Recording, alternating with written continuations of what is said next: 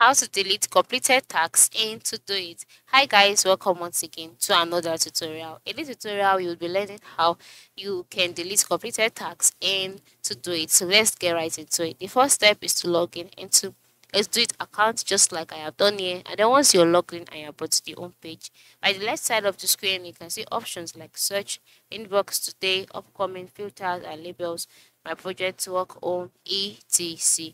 Then you see your inbox, you'll see things in the inbox page as well. So as you can see, this the next step is to move to the left side of the screen and then select the task that you have completed and then you like to delete. All right, if the task is in your inbox, you can stick to it, but if it's your project, you can also try to search it out.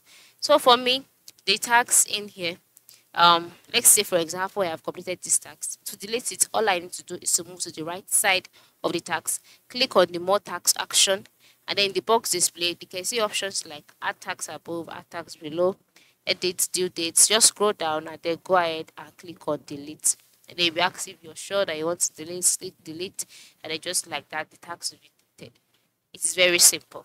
You can try this out for as many taxes that you've completed. Okay, so that is it. This is how you can delete completed taxes and to do it. Thanks for watching and ensure you have a good day.